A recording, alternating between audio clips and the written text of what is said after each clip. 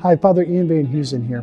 I want you to think about this. So we hear in today's gospel, St. Andrew, the call of St. Andrew, where they're called to be fishers of men, where they leave everything to follow Jesus.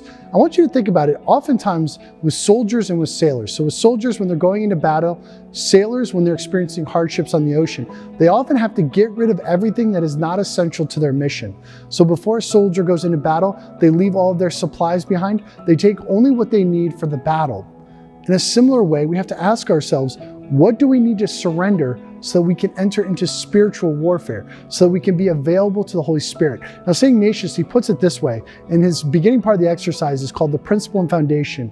He explains to people who are taking his retreat, man is created to praise, reverence, and serve our God, our Lord, and by this means to save his soul. That's our mission. Praise, reverence, and so save our souls. Okay. The things on the face of the earth are created for man to help him in attaining the end for which he is created. That's why we have the things of this world, to help us in the end for which we are created, which is the salvation of our souls.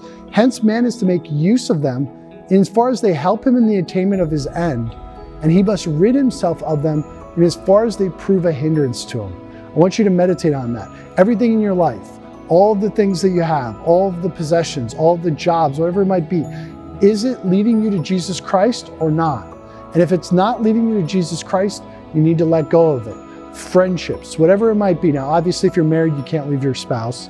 That's a little bit different. I'm kind of joking a little bit. But for the things that you can, the things that you have choice, will you allow in your life, you have to discern, are they leading you to Jesus Christ or are they leading you away? So in this way, you can be like the apostles who are willing to leave everything for the sake of Jesus Christ.